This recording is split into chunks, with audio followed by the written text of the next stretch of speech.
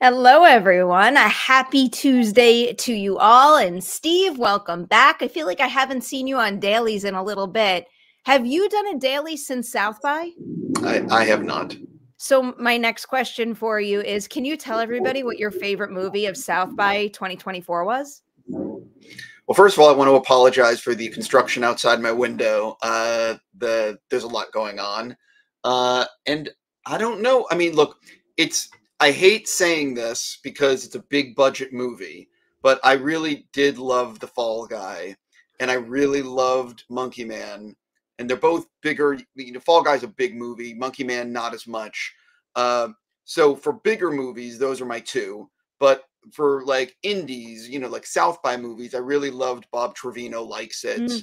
Mm. Um, I'm trying to think what else. I mean, I'm a huge fan of Three Body Problem, which premiered there. That's a huge budget Netflix show. Uh, I thought that South by this year was much better than Sundance in terms of the quality of movies. Like a lot of the movies that came in our studio, really enjoyed, and I would recommend. It was a really good year for movies there. Between South by and Sundance this year, I already have a lot of movies in my back pocket that I feel like I'm going to be heavily considering as favorites of the year when December rolls around. And I mean that earnestly. Yeah, I mean, the biggest issue, though, of course, is that Dune 2 didn't play at either of those festivals. Mm. So, I love that movie. And if you have not seen it in IMAX, see it while you still can, because it's incredible. Dune 2 is indeed quite good. You know what else is really good, Steve? A day of Collider Dailies when the headline is Jurassic. Jurassic. Steve, I'm so excited for Jurassic World 4. So the latest news on the next installment of the franchise is that Scarlett Johansson is in talks to join the cast of the new movie, which of course will be directed by Gareth Edwards. So before I blab and my head spins out of control with enthusiasm, I'll let you go first, Steve. What do you think about Scarlett Johansson potentially joining this cast? I think it became a movie that all of a sudden a lot more people are going to be interested in because she is a very popular actor. People really love her. It adds a movie star to the franchise. I think it's great casting. I think it's good for the franchise and good for her. She's been doing a lot of like great work in indies, whether it be Asteroid City or the list goes on and on. But this is like a big summer blockbuster. It's great. Listen, it's great all around. And I also think that putting Scarlett in the movie is going to open up the other roles to bigger name actors that might now consider doing Jurassic in a way that maybe they hadn't thought about before because, you get to work with Scarlett. She's a huge draw. The only issue, of course, is this the first of a trilogy or is this just a solo movie? Because no one knows that information. No one knows the time period. No one knows if it's a spin-off. No one knows anything. So, signing on to this, a lot of people have to sign for 2 or 3 pictures. And, that's a whole thing. I have a hard time imagining a studio like Universal with a property like this signing actors like Scarlett Johansson without making multi-film deals. But I'll just reiterate, one of my dreams for this franchise is that they run into the anthology format instead, where we get to see very distinct versions of what life is like when dinosaurs roam the earth alongside humans. So I would rather see the story go in that particular route. But with Scarlett Johansson potentially signing on, I do think they're probably going to do a multi-film deal with her and turn this into not necessarily a trilogy, but a series of films at the very least. Her signing on makes me super happy. One, because obviously she is incredibly talented and I'm sure will elevate the material, but also because she is a very busy actor. And I have to imagine she gets loads of offers and opportunities. And if she deems this one worthy of her time, I have to imagine that they've got a good idea here and that she's got a lot of faith in Gareth, like I do. So I think that bodes well for the project. And then just to touch on what you suggested with her signing on and it potentially opening the door for other big name actors to sign on, I kind of hope they go the other way with this. Now that you have a Jurassic movie headlined by Scarlett Johansson, pick some people that are either total newcomers or on the rise in their career and use this as an opportunity to give them a big old star power boost. I find that winds up being one of the most exciting things. And also, and again, I know this is me saying what I want and not necessarily what they have planned, but if you have a major star like Scarlett Johansson and you pair her with a bunch of lesser known actors who are super talented, I feel like you could have a really good balance of like big budget popcorn studio movie, but also something that feels just grounded and real enough so that it has an attachment to the original Jurassic Park movie and that movie's texture. Yeah, listen, they're obviously going to cast some people that are up and comers, but you need to cast another name or two because ultimately you need to put people in this movie that can go on talk shows and that have social media followings now. And I believe that they're going to end up doing, because everyone now realizes it, that you have to have someone younger who's a star, or appealing to younger moviegoers as another lead. So I think that Scarlett has a big audience, but I think you got to cast someone who's like 20 to 25 that is a draw for younger fans because they want to see someone like that in the movie. And I think it's really important. And I think they will. And again, we just don't know enough about this movie to know what's going to happen. But I'm going to make the bold prediction. Ready? Mm-hmm. I'm going to say this movie takes place in a city. Does this have anything to do with that comment? Oh, that's funny. I did hear about that. But I don't know if that is I think that's a BS rumor, although it's a good title. But I just have a gut feeling that this is no, listen, you have to have Jurassic or it's going to be something like that. But I do think it's going to take place in a city and not on the island it's going to be a very different film than before. Will it take place in San Diego? I have absolutely no idea. You know why I say that, right? Lost World? Oh, listen, I just think that the Jurassic movies are very similar. And I think you need to do something very different for this one. Mm-hmm. I know you're going to say they're all different, but they are. I really think you need something radical for this one. I think being in a city or just something very different.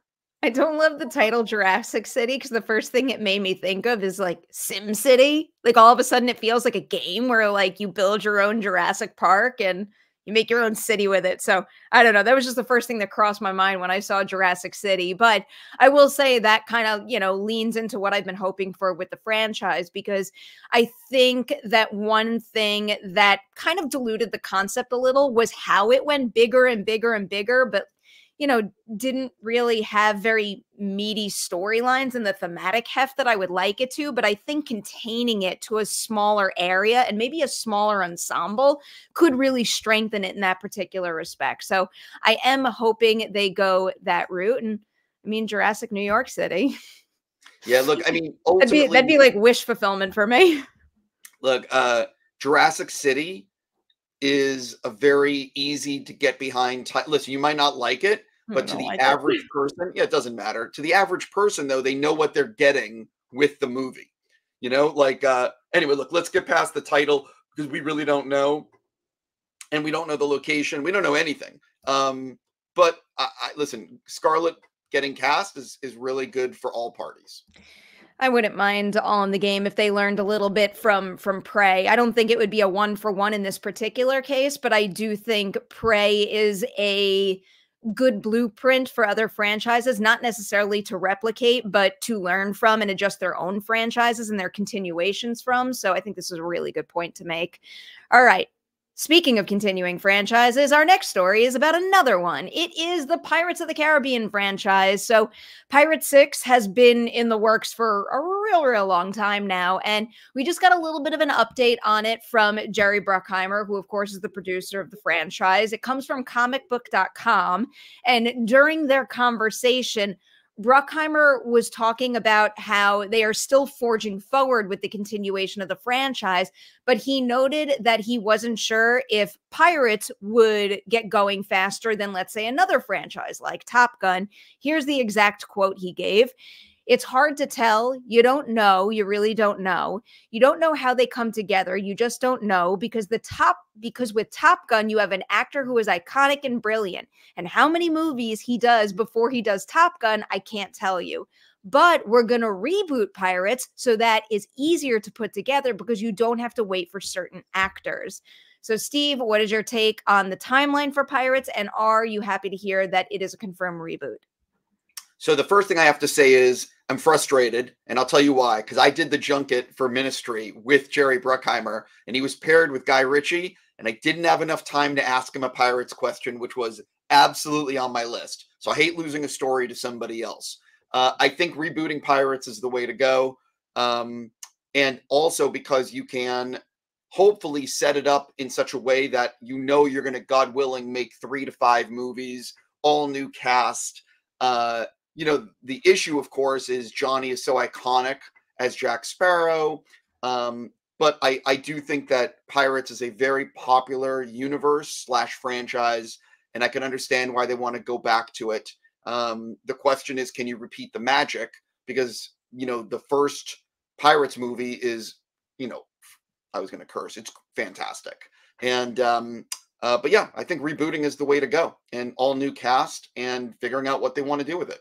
Yeah, I'm happy to hear they're going the reboot route with this. I think the idea of Pirates of the Caribbean just has like a wealth of like ideas and corners of that world to explore and different personalities. And, you know, in terms of recreating the magic, it's just about casting hugely talented people with maximum screen presence who could play with these types of characters in these types of worlds. And there's no doubt in my mind that they're out there. So I think it's just about finding the right people for those roles. But, you know, in general, I do think a lot of the Pirates, some of the Pirates movies are very good. I think the mythology and the story threads that they were working on kind of did spin out of control. So I think also from a story perspective, it is best to have a hard stop and then a refresh to forge forward in a way that, you know, shows off Pirates 6 as a movie that will be for people who loved the original films, but also serve as an on-ramp for folks who want to get into it, but don't want to feel the pressure to revisit all those movies and all that mythology that came before it. So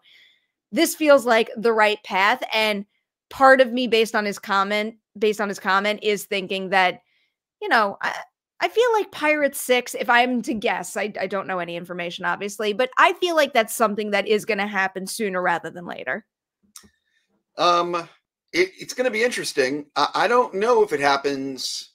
I don't know what they're going to do because, listen, this year, we've talked about this. This year is a really big year for the movie industry because box office last year was really down, and like the numbers of this year are going to determine a lot. You know, our movie's going to, and we talked about this, our movie's going to make $1 billion this year. Dune might not make $1 billion, the Dune sequel. Not that it was expected to make $1 billion, but that was, as you know, that's a movie that possibly could. But there's all these movies this year, from Deadpool and Wolverine to, I mean, there's so many movies that are big name films that will or won't they perform and hit the $1 billion number. And or is the new threshold 600 million for worldwide or 800 million? And these numbers are going to determine the budgets and IP going forward. Because, you know, we've seen a lot of original IP performing, whether it be Barbie or Oppenheimer or, you know, Wonka, although that's not, you know, that's still a spin-off of something, but it's more original than, say, Pirate 6. And you look at the box office of the last Transformers and some of the other movies that have been mined a little too far, and they're not performing. So anyway, what I'm saying is this year is going to determine, I think, whether or not another Pirates movie ends up happening. And if it does, what the budget is going to be. I do definitely think the results of the box office this year will influence when that project moves forward and how. Next up, our final topic of today's show is the Godzilla Kong first reactions. The movie premiered. The social embargo has lifted. Steve has seen it. Before I toss it to you, Steve, I pulled a couple of social media responses. First one I have here is from Eric Goldman, who said Godzilla Kong is a really great King Kong movie. The human stuff is notably clunky. Poor Rebecca Hall saddled with so much dry exposition, but Kong has so many scenes centered on him, and I just loved the big guy. And the final fight sequences are pure monster mayhem delight. If you're asking what about Godzilla, he's cool per usual, but even more than Godzilla versus Kong, where he was such a menacing threat to Kong, he's more of a notable, all-powerful lurking presence waiting to unleash, which is fine. He gets movies all the time. Next up is Tessa Smith, who said Godzilla Kong the New Empire suffers from an extremely slow start due to lack of dialogue, which is more cheesy than entertaining. When Titans go toe-to-toe, the action is incredible, but that's not enough. Looks pretty, but unfortunately misses more than it hits. And then finally, Jermaine Lucier, Godzilla Kong, the New Empire is underwhelming. It feels like 90% set up for a final battle that's solid, but can't live up to all that buildup. There is a fresh approach to the characters, which works, but it never quite gels with the main story. Dan Steven does rip, though. All right, Steve, where do you fall compared to these particular reactions? Okay, so I really enjoyed Godzilla Kong. I wanted, out of this movie, just to be very clear, I wanted monster mayhem. I wanted Titans fighting. I wanted very little human stuff. And that's what the movie is. If you're interested in seeing monsters on screen, fighting, crazy shit with Titans, and not a lot of humans, this is the movie for you. Okay. Okay. I had a feeling it might go that route. I'm not sure if I've disconnected or Steve's disconnected. So just to be safe, I'm going to keep blabbing right now. Am I back? Ah, you are back. It was you and it wasn't me. I was getting worried, but that's some solid insight. I'm not done. I'm not done yet. Oh, Dan okay. Stevens is actually fantastic. He's the best human addition in the film. He's very good. But look, I mean, I just wanted monsters fighting. And I just want, you know what I mean? And that's what the movie is. So it's a popcorn and soda movie. It is not, Godzilla -1 is like a masterpiece. This is not that. This is like the spectacle of monsters fighting. And if you're looking for that, absolutely pay money to see this because you will get it. I mean, when I see it, that is what I want. I want to see Titans fighting. But one big wish I have had for this particular franchise and franchises like it is for them to get the human characters right, to have a little depth, a little logic. And, the mention of Rebecca Hall getting saddled with a whole bunch of exposition is disappointing because I think that character in particular and her skill set has been wasted in that role. So, it's a bummer to hear that that's the route they're going with her character. But I'm still curious. The behind the scenes team, I'm a big fan. I want good things for them. So in conclusion, I am mixed on whether or not I'm going to see it this weekend. We're running the Collider IMAX screening tonight. Oh. And I'm going to sit through it again because I did not see it in IMAX the first time. And they filmed part of this movie in IMAX, so I would imagine it's going to look awesome. But let me be very clear. Godzilla -1 is a masterpiece.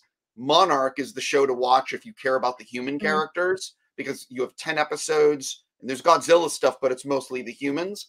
And this movie, Godzilla X Kong, by Warner Brothers and Legendary, is the film that has the budget to do the monster stuff and to just feature monsters fighting because you need 100 and something million to make a movie like this. And the thing that they did that's very smart about it is Adam Wingard, the director. The thing about VFX is if you keep on redoing it in post-production, that's where you keep spending tons of money. But if you go in with your previs figured out, knowing what you want, and you are very clear with your vision, you can maximize your VFX budget because it's the revisions that cost all that money and the changes. But I spoke to Adam, and they didn't change things. They went in with exactly what they wanted with the action. They had it all figured out, and that's why there's so much of it in this movie because they weren't reworking it. So all the money goes on the screen. And like I said, if you like watching the monsters fight, you're going to get it, and it's good. It's a good reminder that I should get around to binging Monarch in the near future. It sounds like it would be for me. Yeah, Monarch's good. That right there is a wrap on today's edition of Collider Dailies. Steve, before we sign off, can you tease something that you've worked on that people should check out? I have absolutely no idea. Oh, I'm doing nothing. Except I'll say that I'm doing the WonderCon panel on Saturday with the directors on directing. It's at 1 or 1:15 in room 200B, North B. It fits like 2,000 people. We have Wes Ball, Radio Silence, and David Leitch for the new Apes, Abigail, and the Fall Guy. And we're going to have exclusive footage from all 3 films. And it's really going to be a good panel. So if you're going to WonderCon on Saturday, I would suggest stopping by. Very, very cool. Take note of that, everyone. And before we sign off, I will just tease my South by interviews that went up recently that I'm really happy about. One of them is The Uninvited, which stars Walton Goggins, Elizabeth Reeser, and it was directed by Nadia Connors. It's her feature directorial debut. And to me, that movie is an example of a true acting showcase. And we really delved deep into what it was like for all of them to work together as scene partners. It was a great conversation. And then the one going up today, shortly after this episode of Collider Dailies, is Lily Singh's new movie, Doing It. That was another like blast of a conversation. And I think the premise sounds really promising, and like it explores the sex comedy subgenre in a way we haven't quite seen before. So check that out on Collider.com and the Collider Interviews YouTube channel after dailies. With that, I will say have a wonderful Tuesday, everyone. And I believe tomorrow, I'm not going to say names and put anyone on the spot because I don't remember, but someone will be here in this little box doing Collider Dailies tomorrow at 1 p.m. Eastern. Have a good one, everyone.